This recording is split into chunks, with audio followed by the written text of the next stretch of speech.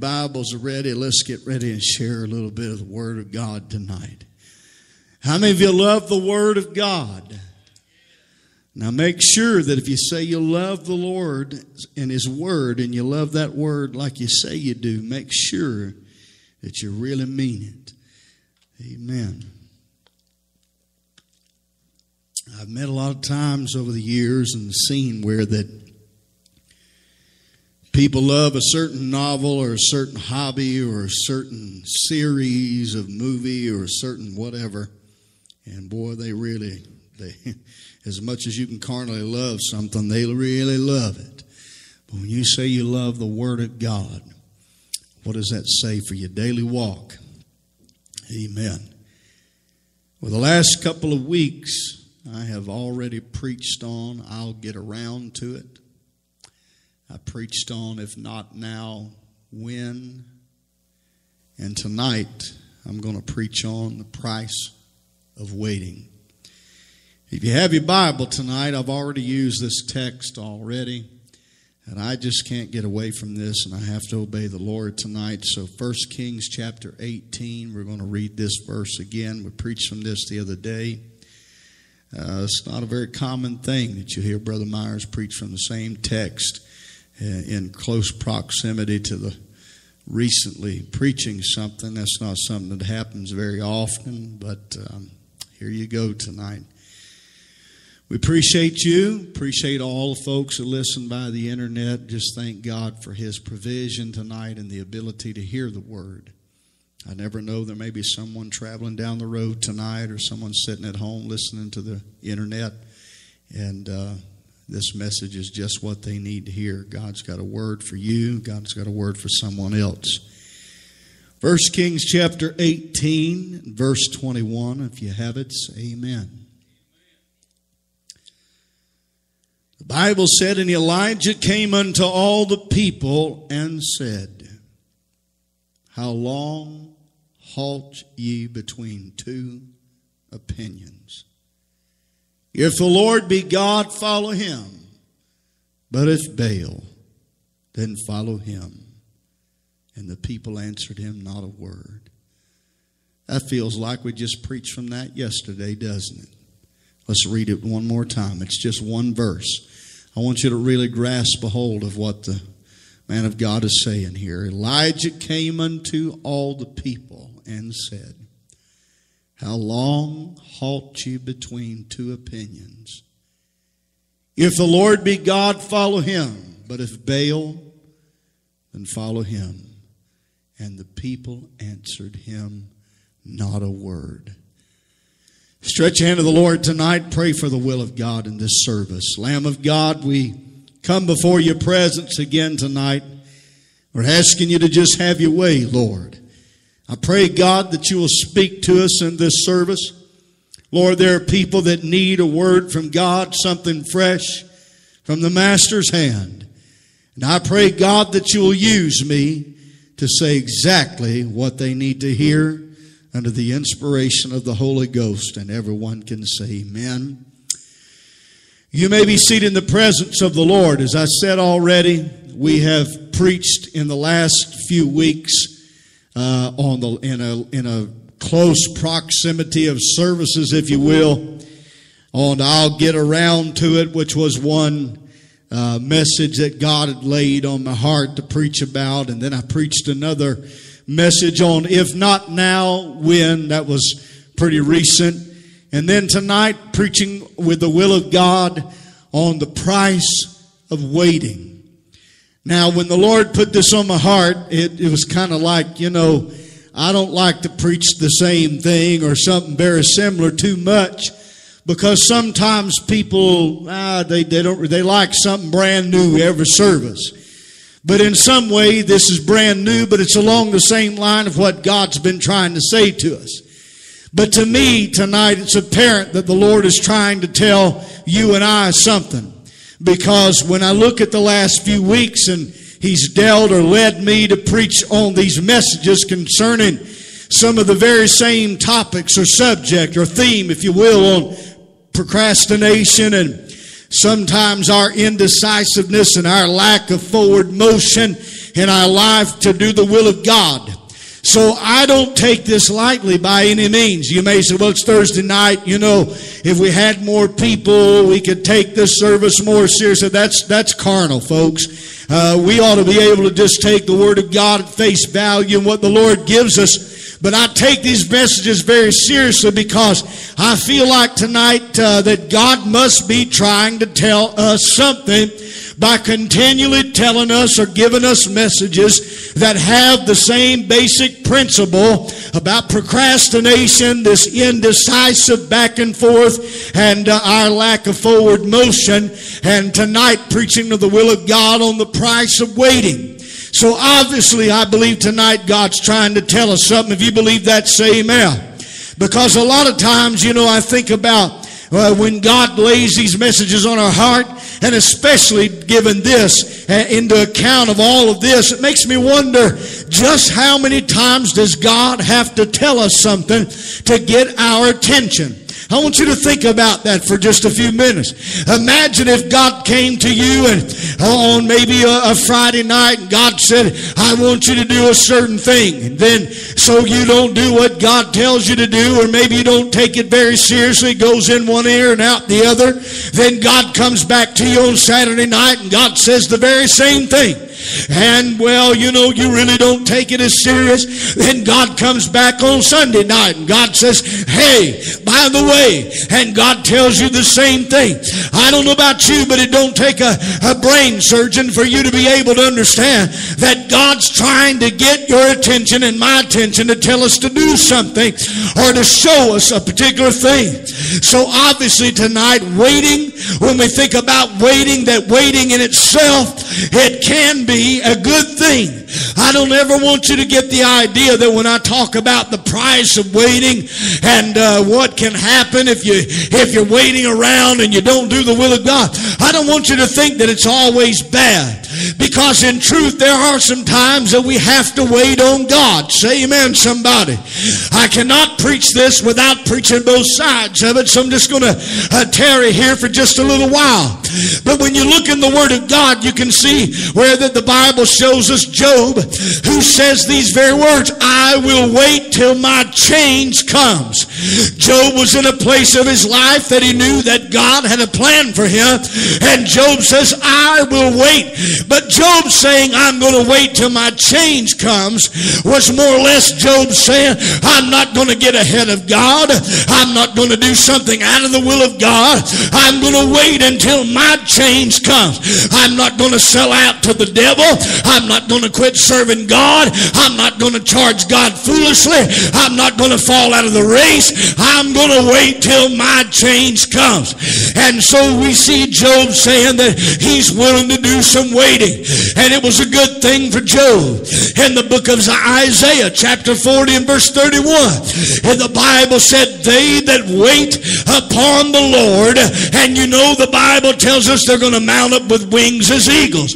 And so the Bible shows us that there are times that you and I must wait on God.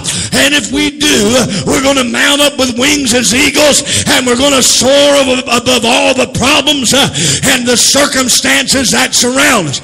So there are times that you and I are going to have to wait if we're going to mount up with wings as eagles. When we look at David, the psalmist advised us in the book of Psalm chapter 37 and verse 7, he said, rest in the Lord, wait patiently for him, fret not thyself because of him who prospereth in his way, because of the man who bringeth wicked devices to pass.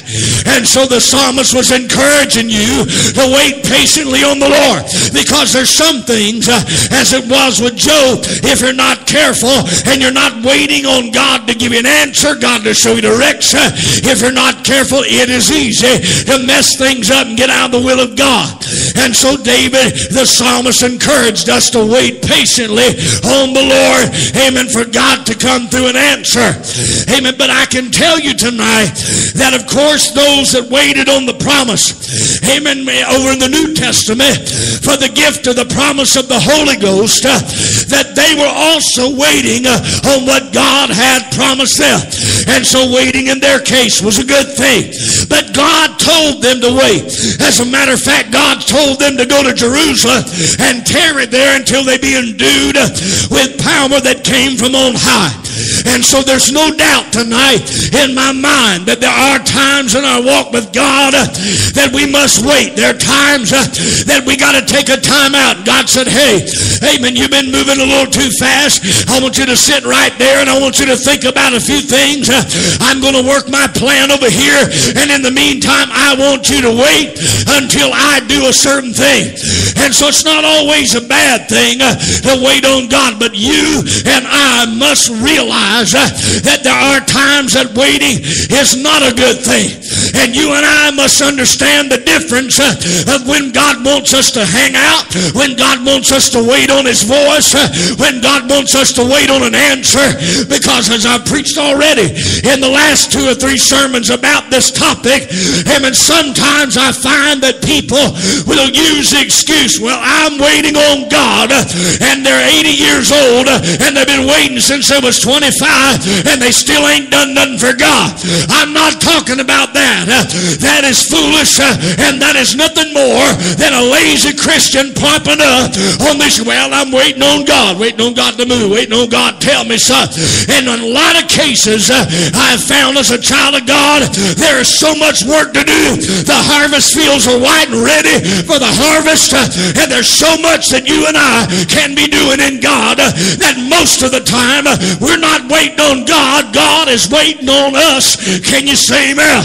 But you don't have to look very far into the Word of God to understand that there were those who paid the price of waiting. If we went back to the book of Genesis, you would find where the Bible shows us about a story that all of us are familiar with. How many remembers Noah? That God gave him the blueprint for a great ark, and God used Noah to build an ark. Well, God encouraged Noah to get the people on board, but the people waited until God shut the ark door, and it was too late. There were those that made fun of Noah. They stood on the outside, they made fun of Noah. And Noah basically let them know the only people that are going to make it are the ones that get on that ark. Do you know the same thing is happening tonight in churches all across the world? There are preachers that are standing up proclaiming it's time to get in this ark. I preached about it the other day. God has opened up the dispensation of grace for the Gentile people, and that is their ark of safety. It's no different than Noah's ark. God said, get in this ark while you still can. And so that's exactly what Noah was trying to tell the people. But you see, the people waited around. I remember many years ago when I was an evangelist, I had long been preaching. I remember preaching in Jacksonville, Florida, in the first revival that God had given me to preach. And I remember that God had laid a message on my heart.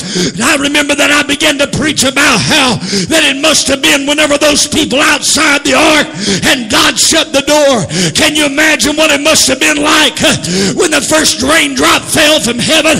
Here they are. They've never seen a raindrop before. Come on, somebody. Can you imagine if you never seen rain? All they saw was a mist of rain or water come up out of the ground. They never saw rain. But whenever that first drop of water came, they probably still looked around, kept making fun of Noah. But I can guarantee you when the water got up to their knees, up to their waist, when the water got up to around their chest, and they were holding their babies up in the air to get another breath of air, I can tell you it became real serious. Do you know that we're facing a generation tonight that may be making fun of us because we're so excited about the coming of the Lord, and we're trying to get folks on this ark of safety? But I can tell you, waiting around for that generation didn't help nobody, and there's going to be folks in this generation that wait around too long and they miss out on the rapture. There's going to be people that are going to miss out. Somebody say, God, help this generation. I've got family that I love tonight. There are people that I dread the thought of knowing that they're going to die lost. Do you know that's how we all ought to feel? But do you know that is the price of waiting and waiting and waiting? You see, what people tell themselves is, I've got plenty of time. And if that ain't enough, those standing on the outside of the ark, they see, well, Jim Bob Jed and Brother whoever in whitest face over there, they're not getting in on this boat, so it must be okay. I want you to know something, folks. Just like it was with Noah. There came a day, Brother Benefield, the Bible didn't say Noah shut the ark door, did it? The Bible said that God shut the ark door. I can't imagine what a massive door that it must have been. When did God use the water that began to rise to shut it? You know, it really don't matter to me how God did it. I just know the Word of God said it, and I believe it, that God shut the door. And I remember preaching in that service in a revival, just a young evangelist, and I remember that I began to beat on the pulpit, and I said, I can just imagine that there must have been people on the outside that when that ark door shut, that they began to beat on the ark door and say, Noah, open the door, open the door, Noah. And I can hear Noah cry back, say, I didn't shut it, and I can't open it. There's going to come a day when there's going to be preachers that are going to say, I didn't shut it, and I can't open it again. Somebody say, help us tonight, God. I got family and I got loved ones that are waiting around, and there'll be a day they're going to pay the price for waiting. Can somebody say, God, help them tonight? But in the same thing that happened in Noah's day, it'll happen today. But in Genesis chapter 19, we read how that Lot nearly lost his life, because in verse 16, the Bible said that Noah lingered behind. But the only thing that saved Noah was the grace of God, because the Bible said two men that we suppose were angels took Noah, or took Lot and his family by the hand and led them out of the city.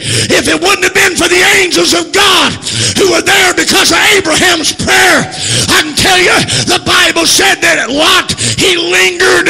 In other words, he waited, he lingered, he laid around waiting as if he had plenty of time. But because of the righteous Abraham, God smiled on Abraham's prayer, and God used two of those angels to get a hold of Lot and get him out of that city. I feel the Holy Ghost tonight. Amen. But he waited. How many's got family waiting? How many's got some family lingering? How many know some folks that are just tarrying behind? I want you to know, amen, they're going to pay an awful heavy price if they don't get in while they can. Somebody say, help us, God. Amen. But not just that, but I read in the book of Matthew, in Matthew's gospel, about the foolish 5 virgins that I preached about in messages already. But the Bible showed us that them 5 foolish virgins, they put off the maintaining of the oil in their lamp. You know, we can learn a lot from the 5 foolish virgins. We got a lot of folks tonight, amen, they're going to pay a heavy price because they keep putting it off, putting oil in their vessel. I'd like to ask every child of God tonight, just how much revival have you got in your life? How much fire is in your life? Do you worship like you used to worship? Do you pray like you used to pray? I feel the Holy Ghost tonight. What are they waiting on? I don't feel like it. There's so many people that are a product of I don't feel like it. I don't feel like it. It's going to cause a lot of folks to end up lost when the Lord says, Gabriel, put your lips to that silver trumpet, brother, and wake up the dead with a holy reveille. Amen. He begins to blow that trumpet. I want you to know it's a sad day, because there are going to be a lot of folks that are going to die lost because they ain't ready. My God in heaven, what I'm telling you tonight is there is a big price to pay when you wait, when you shouldn't be waiting. Somebody say amen. In the book of Acts, the Acts of the Apostles, I read where the man of God, Paul, before he was considered the righteous Paul, and we knew him as Saul, he was that one responsible in that day and hour for being able to say, yeah, go over to that certain city and wipe out them Christians over there. Go take care of them over there. It was because all he had to do was speak the word or put his name on a piece of paper or a document of parchment, and people lost their lives because of Saul. But God, amen, here's a man that thought he was doing God Jehovah a great service by wiping out Christians and having a part of that foolishness. But one day on Damascus Road, most of you know the story, but one day on that Damascus Road, Saul had a great encounter with God. And I want you to listen to what God said to Paul, because basically what God was saying to Paul when he was Saul is, what are you waiting on? You sure about that, Brother Myers? Well, Acts 22 and 16 records the account, and the Bible said, and now why tarriest thou? Arise. This is God talking to Saul, who's about to become a saved, sanctified, baptized Paul. He says, and now why tarriest thou? Arise and be baptized and wash away thy sins, calling on the name of the Lord. What I'm telling you is there's a price to pay when we wait. God was calling Paul out, but I have to wonder to myself, sometimes I read the Word of God and I think, what if? Maybe I shouldn't do that, but it's just a part of who I am, I guess. But a lot of times I think, what would have happened if Paul would have said, not now, Lord? And when God called him out and said, what are you waiting on? What are you tarrying for? I wonder what would have happened, Brother Eric, if Paul would have said, well, I got things to do. I'm not ready. I wonder.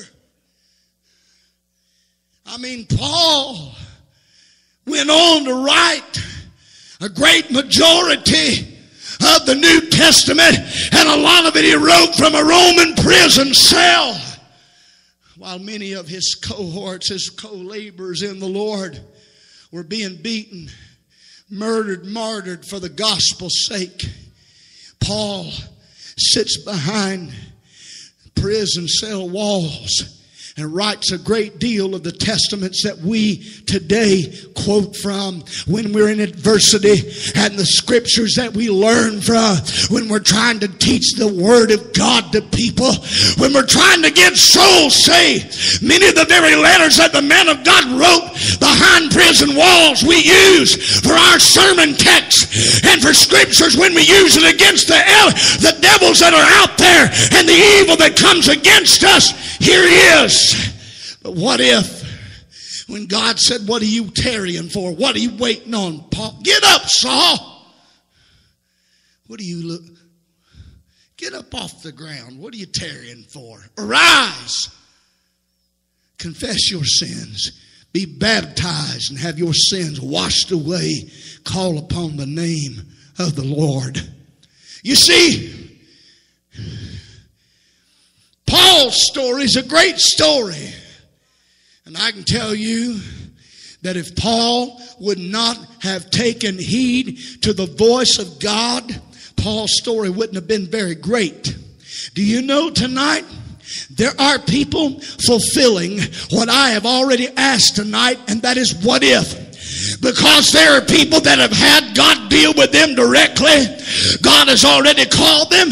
He's already put a calling on their life to do a certain thing, to live for God and give all their life to God.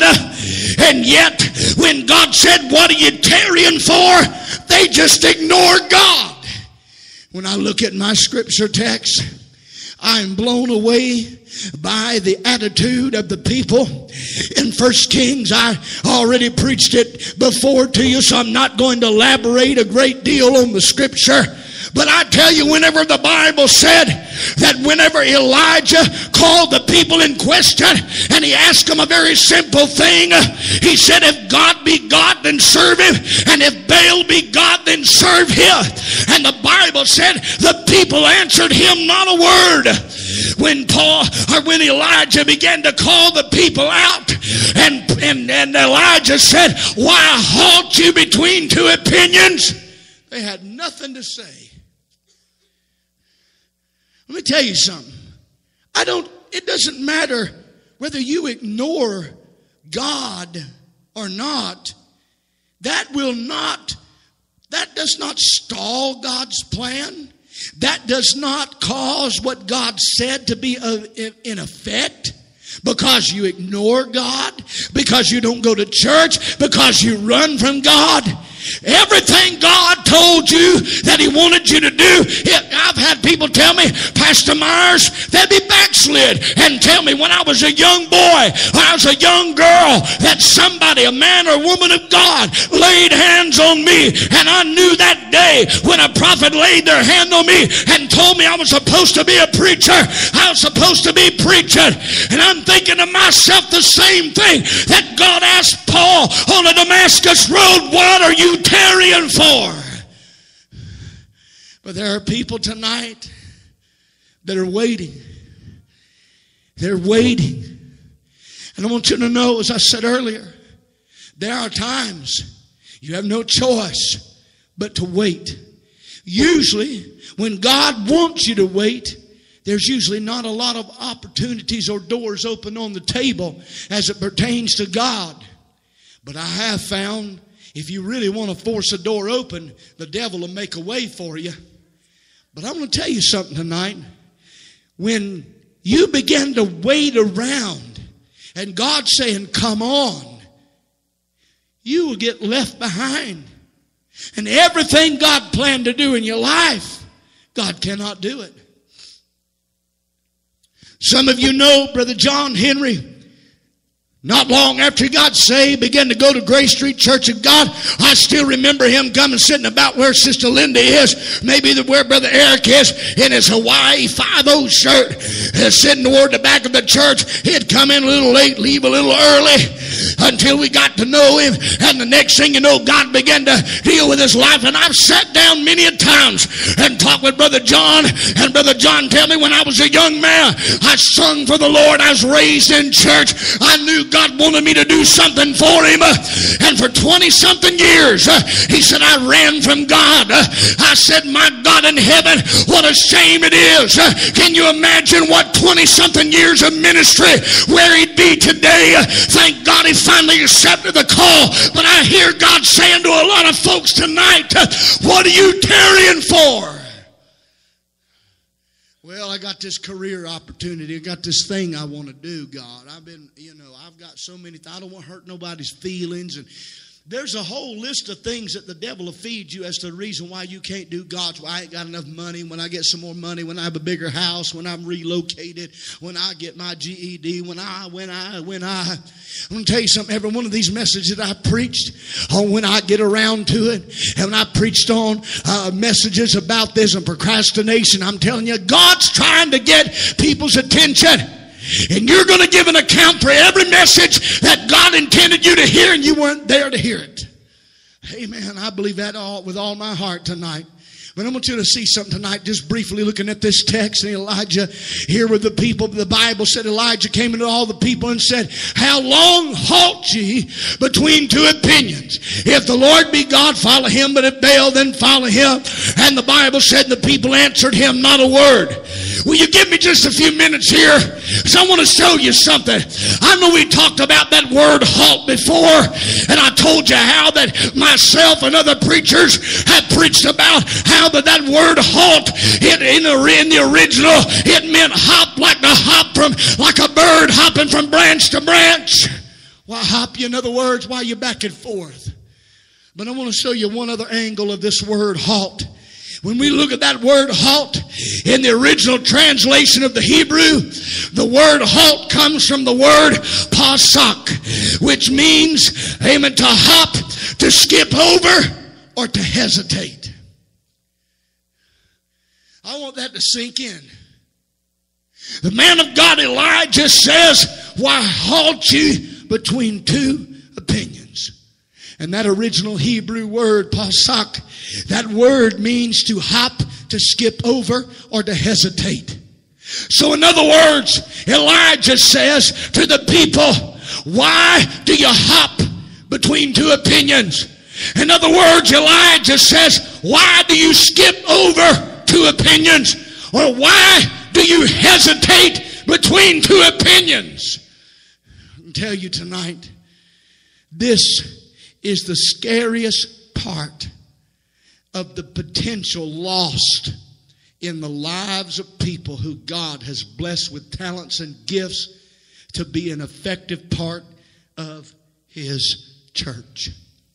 I'm not going to go down, and I'm not even going to go there tonight, but I will briefly tell you, there are many throughout the years, Hollywood megastars, big name musicians, movie actors, and the likes, who God blessed them somewhere in a little church somewhere to sing, to play an instrument, to be used by God.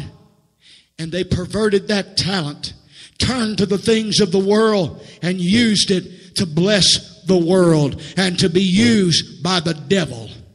Do you know tonight the sad thing is that most every time you watch the tragedy of their life and how their life ends, drugs, suicide, and many other unfortunate things that happen to them. You cannot sell everything God's called you to do and the talents and the gifts. You cannot sell out to the things of the world and expect there never be a price to pay. You may get money. You may have cars. They may talk about you and use your name. They may create museums in your honor. And it may go on for generations to come. But I want to tell you something. It does not matter if you've got a star on Hollywood's Broadway with your name on it. What the most important thing is that your name is written down in the Lamb's Book of Life. We are living in a carnal day in the church that breaks and saddens my heart. We are living in a day that if somebody feels like they can get another $50 from the church down the road to play the piano every Sunday, they'll leave one church, go to another, because they can make more money down at the other church. Does anybody think that disgusts you too? Let me tell you something, that's carnal, and God ain't in that. There was a day when people wanted to be Spirit-led, and if they went somewhere and never got $1 added to their pocket, it didn't matter, because they knew the Bible said, lay up for yourself treasures in heaven where moth and rust does not corrupt. They knew that their treasure was up in heaven. They could care less if they ever got $1. Somebody say amen to me tonight. But why do you hesitate when it comes to salvation and God's will in a person's life? It seems to me that we're seeing a tremendous amount of hesitation and stalling in this day. I am telling you that I could go as far as to say it's an epidemic. Not just people that are not saved coming into our churches hesitating when conviction comes down, stalling when conviction comes down, walking out of the church house unchanged when conviction comes down. The sad reality is that we've got people that claim to be a child of God, washed in the blood, sanctified, holy, baptized in heaven's Holy Ghost, and yet they go out of the church and in the church and out of the church and in the church, and they ain't no different tonight than they were 3 years ago. That ain't, now what's not shouting grounds now, is it? And I'll tell you something. A child of God, I know that this ain't popular kind of preaching. And that may be the reason why that my preaching may not appeal to a lot of folks, but I'm not trying to appeal to people. I'm trying to please God and align with the Word of God. But I'll tell you something. Sometimes a child of God has to do a self-audit, and they have to look at their life, and they have to examine themselves. And the Bible said, let a man examine himself and see if he be in the way. In other words, he wasn't talking about being in the way like somebody got in your way. But in other words, are you in the race? Sometimes you got to examine yourself and find out if your motives and if your mission and if you're in the race for the right reason. Or if you're in the race at all. Huh? Am I still in the fight? Am I just bearing the honor of the name Christian? Yeah, but I'm not fighting in this army like I'm supposed to. And I'm just, when God wants me to do something, I give him a whole list of why I can't do it. You see, I know that Jonah ran the opposite direction. And you see what happened to Jonah. I don't suspect that Jonah planned on doing the will of God at all. But there's something we can say about this story in comparison to those. As I preached here recently, I'll get around to it. There are some people who will not come right out and tell you they're not going to do it. But their idea or mentality is one day. I don't know I can say that about Jonah. But I can tell you this. The same penalty and price will come whenever we continue to put off. Because I can see God, whenever we put God off, God does not like to be put off. Because a lot of times the sad thing is that people will say, God use me. God help me. And then when he does, if it's not the job they wanted, if it's not the place they wanted, if it's not the wife they wanted, if it's not the life they wanted, then they draw back upon God. I want to tell you something. You're not in this race to please self. Whenever you got saved, you turned your life over to Christ, and it was all about what pleased him. And thankfully,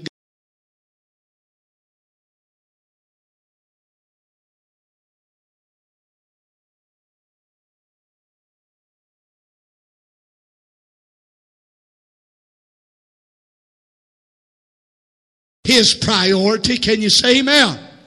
So as I've already preached using this same verse with explanation about Elijah, it's basically Elijah trying to find out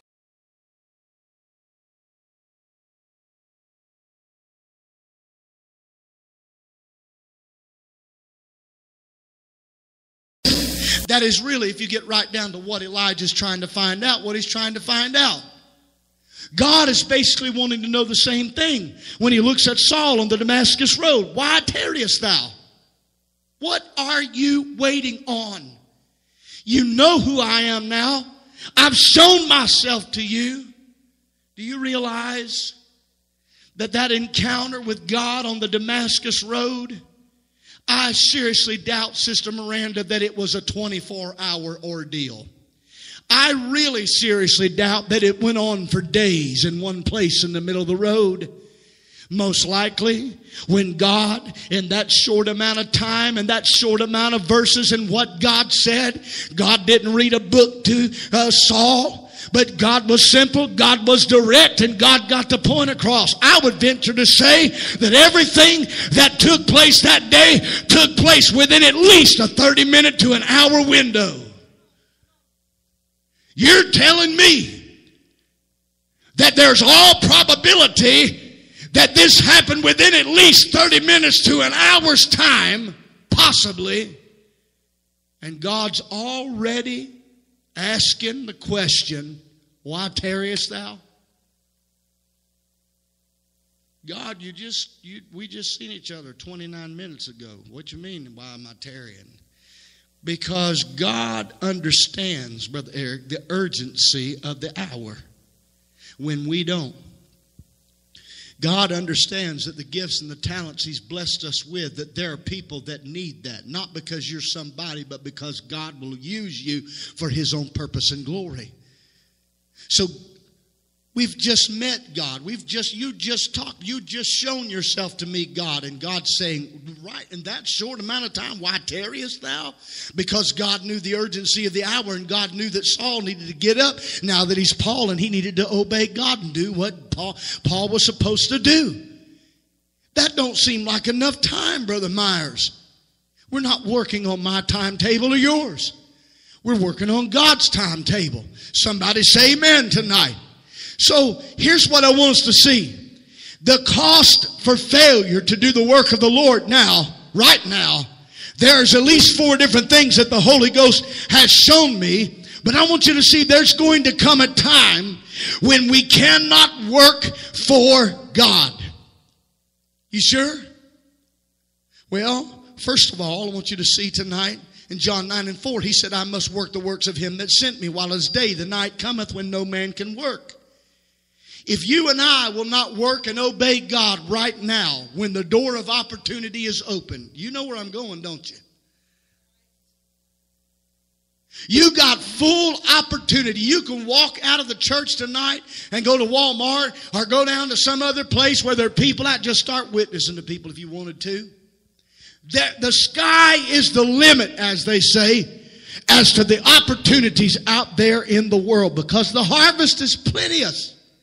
And so we'll not obey God and work for God now when all the doors of opportunity are open. What leads you to believe tonight that whenever we've got to put forth an incredible effort to work in a day when we're restrained, that we're going to do it? If you won't do it now. Because, folks, it is only going to get more and more difficult. The older we get, the more difficult it is to get around. The farther we go, the more our government is suppressing the ability to do what Christians have always done, and to be able to have the freedom of speech and the freedom of religion and to freely share that with other people. It's got to the point that over the years, there's a lot of folks that got in church, got in ministry because of some math teacher somewhere that was a believer who shared their faith. Nowadays, you can't coach a football team and lead your team in prayer without somebody wanting to throw you in a courtroom somewhere. I'm telling you, if you can't do it while the doors are open, what makes us think we're going to do it whenever there's incredible effort and a time when we're restrained to do the will of God? Somebody say, help us tonight, God. But Paul's message to the Corinthians was this. Now I want you to listen to this. Don't let the sacrifices that have been made to deliver God's grace to you go in vain. That's my own commentary. If I had to summarize what Paul was trying to tell them, don't let the sacrifices that have been made to deliver God's grace to you go in vain. You know, folks, there are a lot of folks that have died along the way for this, that we are able to come every Thursday night. Right? This is what the lives, not just Jesus, that in itself was worth it all. The blood of all the martyrs along the way. And this is how much emphasis we put on being a child of God. If it don't fit our fancy, or we might lose an hour or two of sleep. Huh? Yet one little thing I saw today, and I've known about a lot of this, but out of all those great apostles of the Word of God, from the best of historical knowledge, only one did not die a martyr, though they tried to, and that was John the Revelator. The Bible said he was exiled on the Isle of Patmos for the Word of God and the testimony of Jesus Christ. They put him on the island after they put him in boiling oil. That didn't kill him. So, when he got off that island, he later went on to pastor a church, and he's the only one of the apostles that historically recorded that did not die a martyr's death.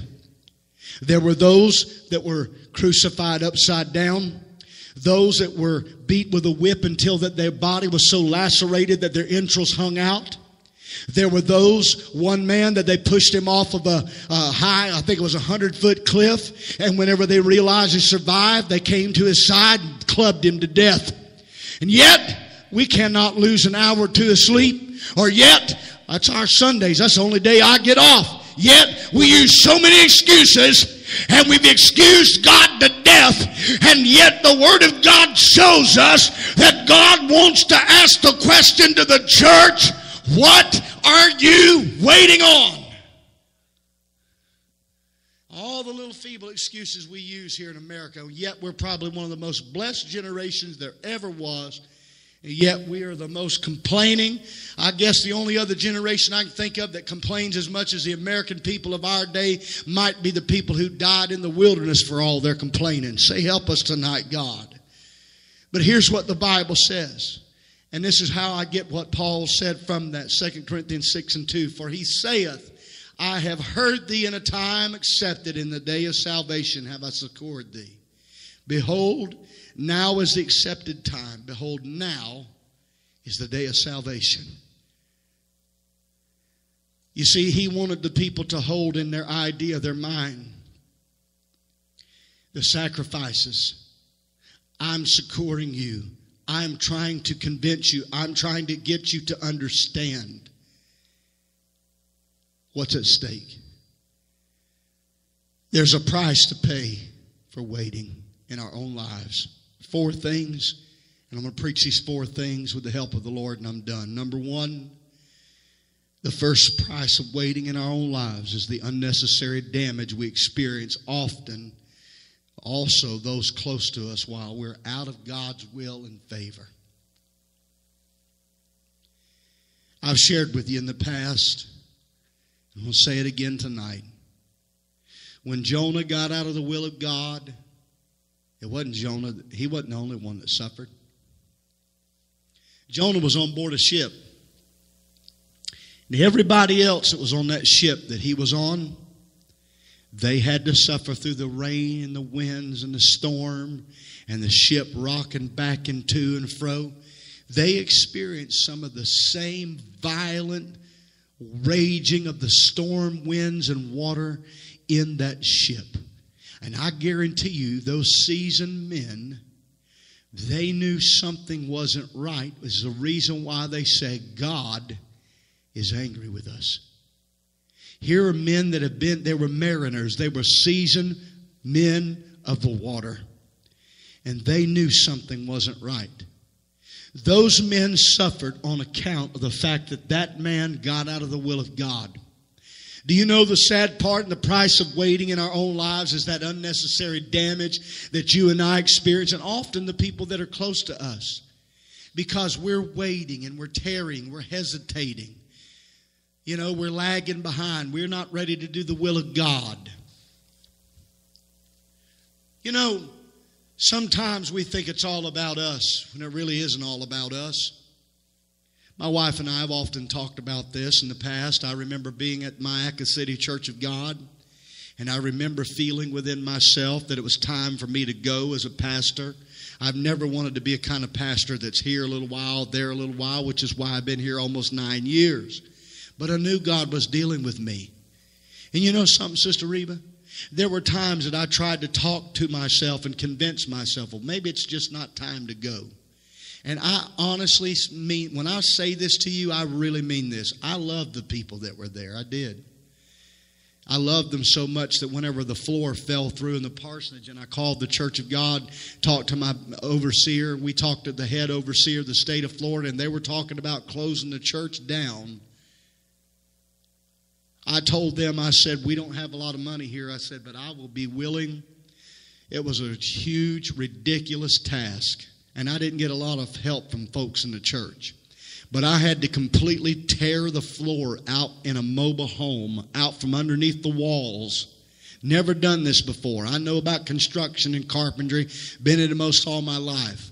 But I've never done anything like this. And I was willing to do that because I love the people. But to make my point, here's this. I knew, Sister Reba, God wanted me to leave. And there were times that I thought to myself, what will happen to the church if I leave? What will happen to the people? And how's this going to turn out? And I don't want nobody to get their feelings hurt. And I this and I that. The thing is, I had to understand that when God has a plan and God is ushering you to do something, just like he did when Elijah was down there at the brook Cherith, and he said, I'm going to send the ravens to feed you and all of this. And whenever the Bible said there came a time that the brook dried up, and God said, now, arise and go to Zarephath because there's a need over there. Well, I'd rather stay right here at the brook Cherith. But when God is ushering you to do His perfect will in a certain way, all of the things that you worry about, you can quit worrying, because if God tells you, God deals with you. God has a plan in place already. What are you saying, Brother Myers? Well, let me make it clear to you. When God laid it on my heart, it was a very difficult decision for me to stand up in front of the church. I promised the people at Micah City Church of God, I said, if I ever leave this church, I will not do you like the previous pastors. I made that promise whenever I went there, because that's what everybody wanted to know. How long are you going to be here? The last couple pastors, they just leave. They'll get up in the pulpit and they say, we're going to be gone. They're gone like the next day. And they're pulling out of the parking lot and leave us high and dry. But I told the church, I went to them and I told them that I was going to be leaving. But some strange way, God gave me a peace about this thing. It wasn't easy. But I want to tell you, the last message that I preached, God really showed up and showed out, if you want to say it that way. The Holy Ghost gave out a message. And I want to tell you something. There's a lot of times I've been in church services and I've heard some messages given out, and some that just about make you want to just crawl underneath a pew somewhere. Just make your hair stand up on the back of your neck. And I want to tell you, God spoke to the church that day, and God basically, it's been years, so I don't remember exact verbatim, but basically God was saying, don't worry about a thing. I will take care of you. If you'll be faithful to me, I have a plan. I want to tell you something, folks. I left there. I came here to pastor. I've been here almost 9 years. Right directly after that service, God sent Brother Brad Stidham there. And Brother Brad Stidham has been there as long as I've been here. And since they were there, they were a whole lot more successful as far as being able to get people to come and stay in that than I was. I wasn't from that area. I don't know if that's the reason, but Brother Brad's lived there most all of his life. He stuck there. He stayed there. The people came. They've done a good job there. I'm very proud. And Brother Brad told me at one time, he said, Brother Myers, he said, the way that God did that thing was so beautiful. He said, in other words, everything that I had done when I was there was like Brother Brad stepped right in, just kept trucking right along. So let me tell you tonight, you can never underestimate God. If God tells you to do something, you will suffer, and the people around you will suffer, and there'll be a lot of unnecessary damage if you don't obey God. Say amen to me, somebody. Number 2, the price of waiting. The souls that are affected by what we do or don't do. You know, think about this, folks. When you wait around and you tarry on God and you don't accept God and do the will of God, I'm just going to give you a real simple example. Think about the parents, and I've ran into a lot of them, who would come to me and say, Brother Myers, I fell out of church. I raised my kids to live an ungodly lifestyle. I lived unrighteous before them. Now I'm older. Now I'm trying to serve God. And now with me trying to tell them what's right, I lived this wrong way so long, they don't want to listen to me. They don't want to hear what I have to say because they watched me for the majority of my life live one way. And now I'm trying to live right and tell them what's right. And now I'm watching them do the very things that I did all these years while I was away from God. Do you understand? When you wait and you don't do the will of God, how many people are affected by what you don't do? You may think it's strange to look at it this way, but God has such a beautiful, perfect plan. And when we follow that plan, everything falls right into place. Do you know? You wouldn't be sitting on that pew if whenever someone called me on the phone and said, Brother Myers, will you preach this revival? You wouldn't be sitting on that pew most likely if somebody didn't hear the voice of God say, oh, ask Joe Myers to come and preach. There are so many different things that had to fall into place, like, just so perfectly for that to happen. And so God, when He does things, people have to listen to the voice of God. But when people do not obey the voice of the Lord and they don't move when God says to move, folks, souls, people are affected. Number 3 thing, the price that we pay whenever we're not obeying God, the great experiences we miss out on. It's easy to focus in on all the negative things. We miss God, and we went through this, and we were in jail, or whatever. But let's not fail to think about, when you don't listen to the voice of God, all the great things you missed. In 1997, August of 1997, if I would not have made that trip to the altar, Sister Myers, I may never have got to experience watching my children on the platform singing for the Lord, doing great things. The people that we have watched get the Holy Ghost, get saved in our ministry, the lives we've been able to touch. Probably none of that would have ever happened. And if it would have been put off for many years. The camp meetings, the youth camps. Since I've been saved, I've experienced some things I wouldn't trade for nothing in this world. I have felt God so strong in some church services. I could sit here and tell you about some services that I have been a part of, that I was blessed of God to be a part of. I wouldn't trade for nothing in this world. And if it was up to me, we'd be like that every time we came to church. Do you know when you don't obey God and you don't follow after the will of God, you miss out on a whole lot of stuff, a lot of great things. What about that youth pastor that's running from God? All the great experiences and the little smile on some little kid's face when they got picked up to come to church.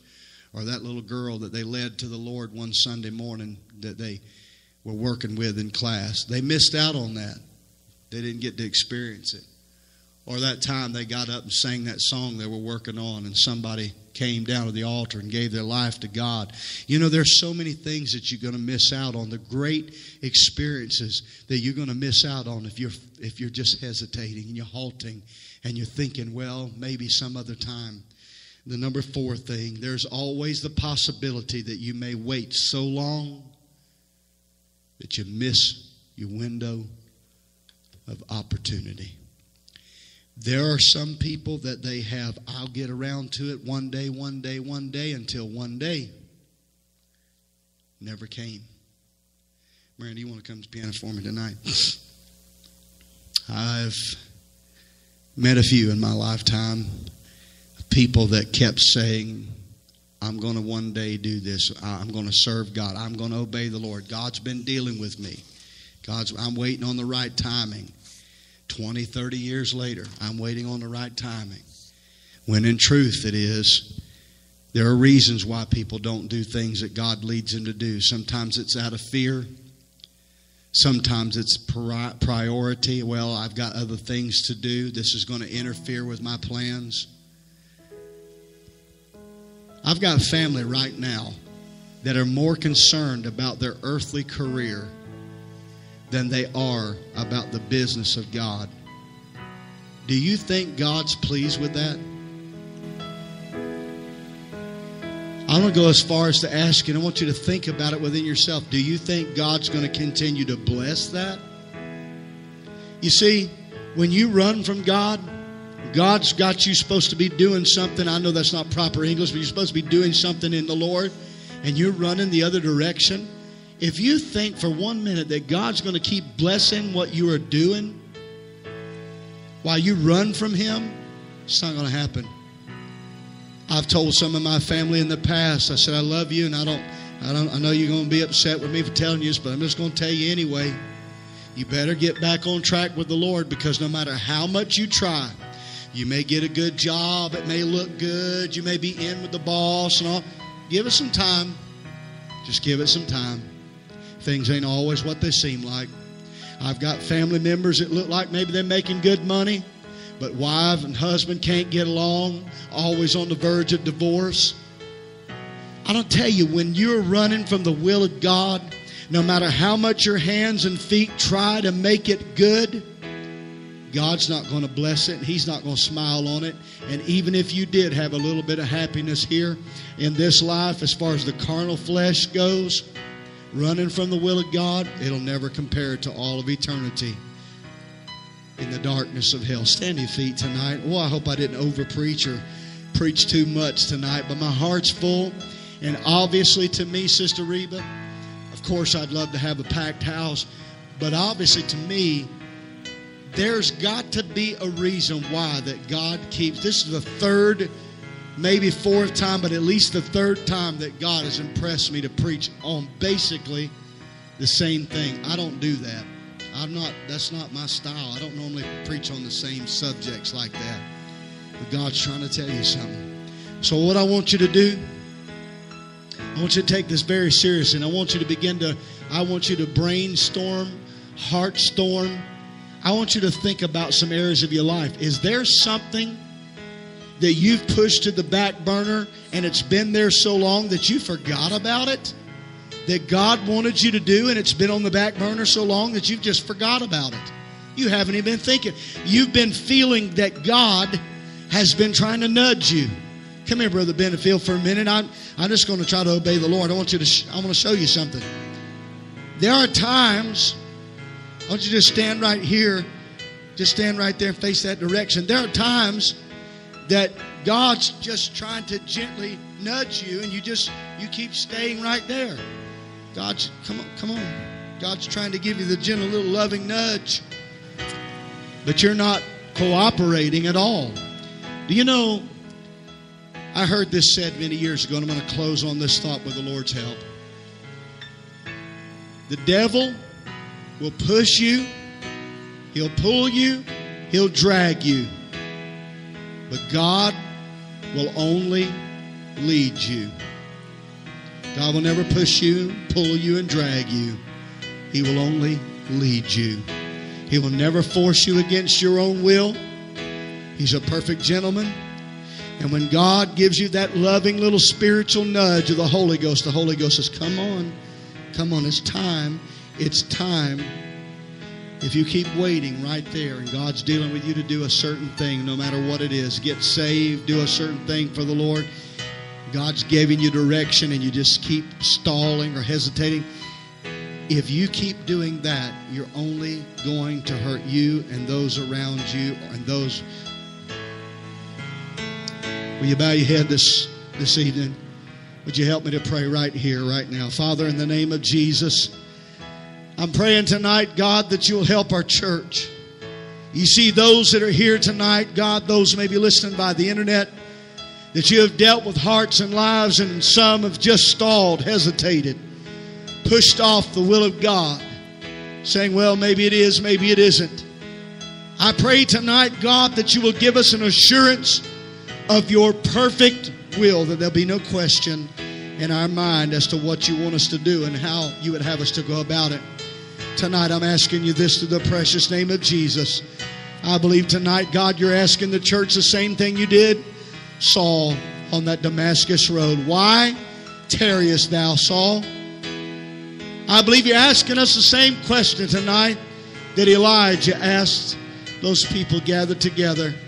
Why halt you between two opinions? Why are you hesitating? Come on to this altar tonight. This invitation's open right now. Will you come right now and say, Lord, I lay my life on this altar here.